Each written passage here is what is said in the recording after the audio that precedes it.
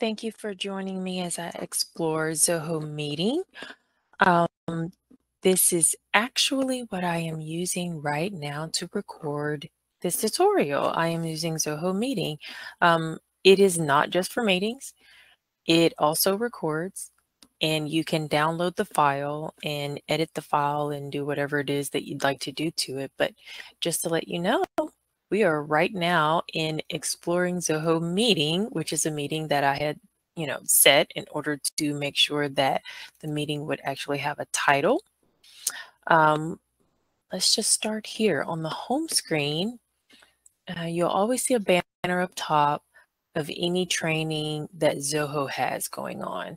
You can X out of that, but from time to time when you log in, if they have new training available, you will see a banner at the top. Here's where you can go in and create an immediate meeting, schedule a meeting, or schedule a webinar. The difference between the meeting and the webinar is basically that this is a meeting you can invite participants, and then you can screen share, and then you can do audio and or video conferencing. With the webinar, you're doing more of a presentation. You're presenting your screen, you have audio, you can do a webcam, and then you can have people register for that event. You can also invite people to the event as well. Here, under My Meetings, it will show you all of the upcoming meetings or current meetings, as well as past meetings. And with those, you can go in and do an edit. You can embed the meeting or the video clip somewhere. And then you can also use this button here to start the next meeting or an upcoming meeting. All right.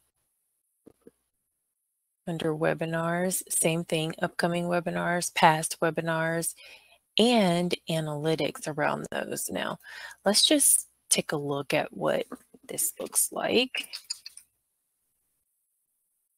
I'm going to do a test webinar. We're going to set it up for New Year's Eve. And we're going to make it with a duration of 30 minutes Central Time, and it's only going to be once. Obviously, you can set webinars up to repeat daily, weekly, monthly.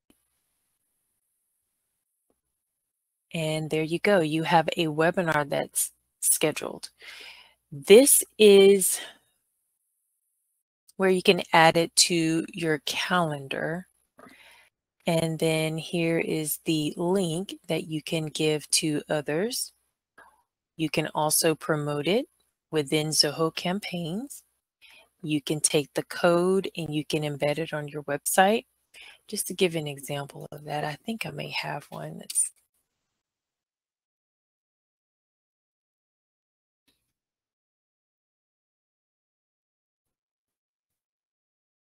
check out the online learning page on successfulsolutions.com, which is our website. And I did not type it in properly, so let's find out what it is. Here we go. It's training. Okay, so if you scroll to the bottom here, actually you can, yeah. So any past webinars, presentations that I have embedded on the website, you'll see them here, and it'll say that the session has ended. Anything that's upcoming, you would see a little snapshot of that webinar or meeting, and then the ability to register. So that's basically what I wanted you to see. Here is where you can automatically approve people who register for your webinar, and it'll give you the count of registrations, and you can manage them, like approve or disapprove. And then you have some emails that you can customize and configure.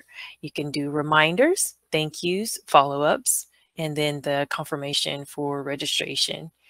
You can enable or disable them, and then make sure you set your reply to email address if it's different than the one that's set up with your Zoho account.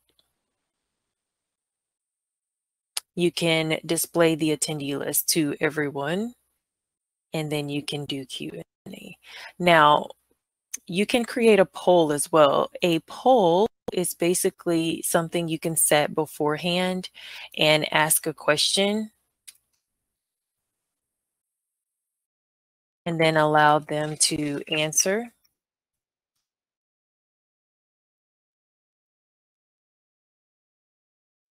Right? So whenever the webinar begin, you can, present the poll at some point during your webinar.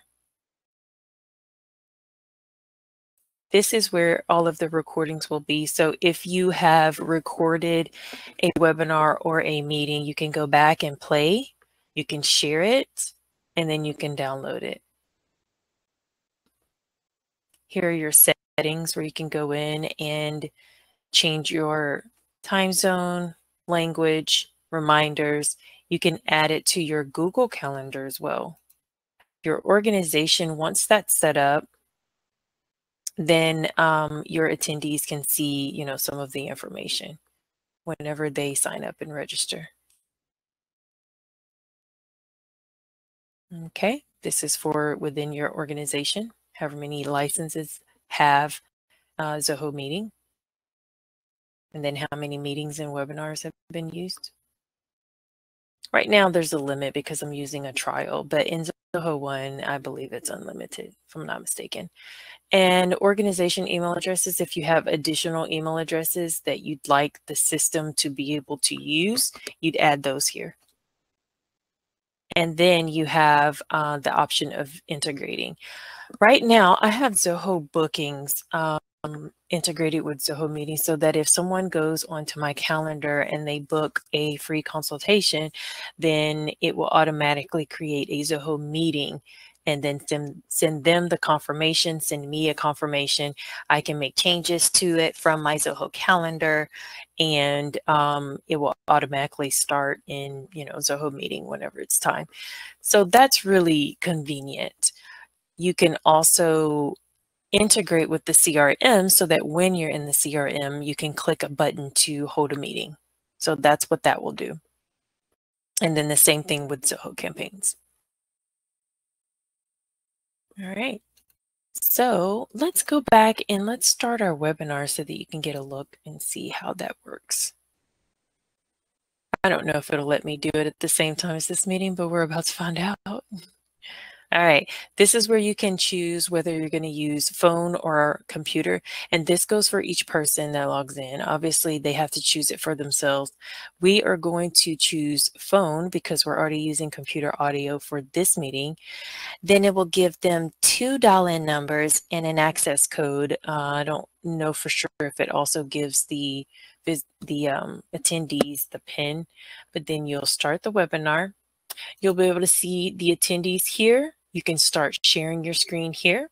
Then you've got your Q&A. When you're ready to do your poll, you can start your poll.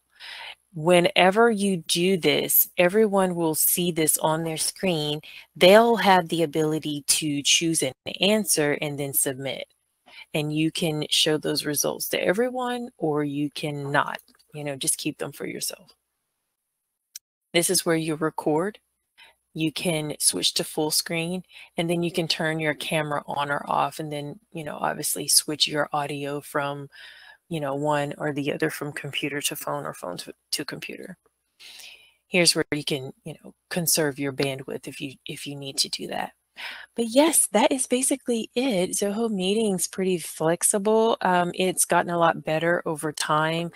It used to, not work as well. It had, like the quality wasn't as good as it is now. But now you can see it's pretty good. I'm doing actual recordings or tutorials with it. So it's come a long way.